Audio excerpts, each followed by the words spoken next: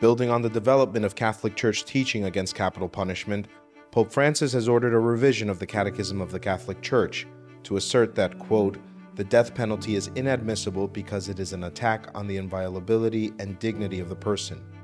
The new Catechism entry also commits the Church to working toward its abolition worldwide. Opposition to the death penalty has been a recurring theme of Pope Francis's public teaching. Per quanto grave possa essere stato il reato commesso, la pena di morte è inammissibile perché attenta all'inviolabilità e dignità della persona.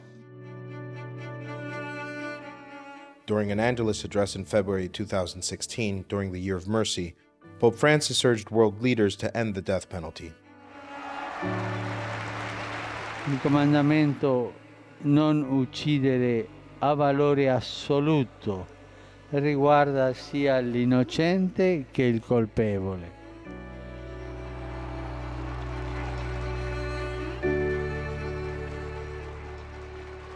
Faccio appello alla coscienza dei governanti affinché si giunga ad un consenso internazionale per l'abolizione della pena di morte.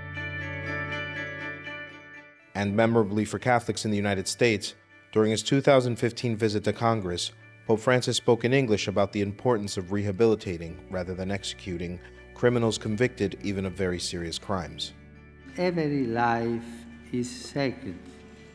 Every human person is endowed with unalienable dignity, and society can only benefit from the rehabilitation of those convicted of crimes. Recently, my brother bishops here in the United States renewed the call for the abolition of death penalty.